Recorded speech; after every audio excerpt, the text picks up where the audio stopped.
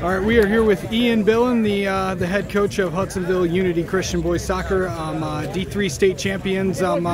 Just to come in and had to battle through adversity today with Detroit Country Day. Just talk about the response from your guys. Yeah, I mean, first of all, Detroit Country Day is a great team. A lot of skill. They can move the ball really well, and we knew that coming in, and they did that. They scored two really nice goals. They got a lot of talented players, so kudos to them for a great season. And yeah, I'm just so proud of our guys, you know, to go up 1-0 and then get scored on twice and go down 2-1. That really changes the momentum, but our guys found a way. They battled, and you know, Colin scores quite a goal to get the momentum kind of back in our favor.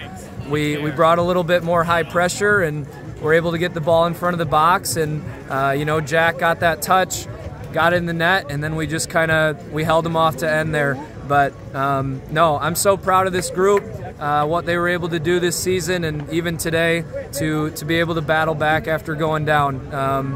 Yeah, kudos to them. Thanks.